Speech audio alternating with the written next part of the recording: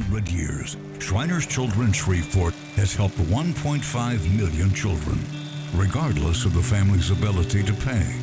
The next chapter of Shriners Children's Shreveport will be written by you.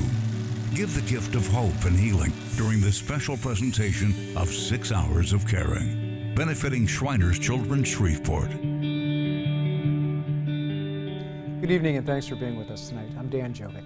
Jackie is standing by with our team from Shriners Children's Shreveport as we wrap up a day of inspiring stories and generous giving. Hi there, Jackie.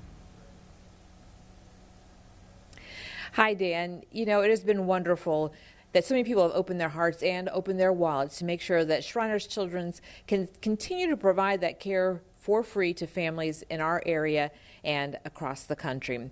Now, you often hear about the care that Shriners provides to people with disabilities, but they also focus on sports injuries. I'm joined now by Cassidy Smith. She's had an injury or two. Cassidy, you go to Loyola, right? And which sport do you play? I play softball. And tell us about the injuries that you've had and the help that you've received from Shriners. So over the years, I've had multitudes of injuries. In middle school, I had a soccer injury related on my knee. And then in high school, I've had an ankle and a toe injury from softball. And they've helped a lot. They made sure that I would get right back into sports as quickly as possible with the right recovery time. And it was just overall a great experience. And you're a senior, and your parents are probably relieved that you're not going to be getting injured anymore. Yes, ma'am. We can only hope. Now, as a child, you know, first of all, it's scary to go to the hospital as an adult. As a child, I'm sure it's even more frightening. What did Shriners do to make that easier for you? Well, they just made sure that I knew everything going on and all my recovery times, all the treatments I would be getting for any injury that I had.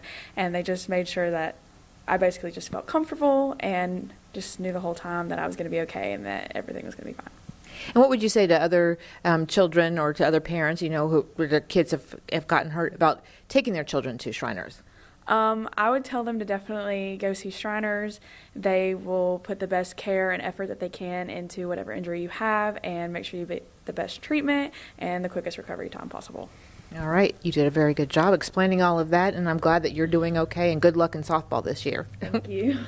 And make sure that you donate too. We only have a couple of more minutes for our phone lines, but you can still donate by going to our website, ktalnews.com. We've got a link there. And Dan, it has been so wonderful hearing all of these inspirational stories tonight. Yeah, it sure has, Jackie. Amazing work being done by Shriners. Thank you for your reports all throughout the day.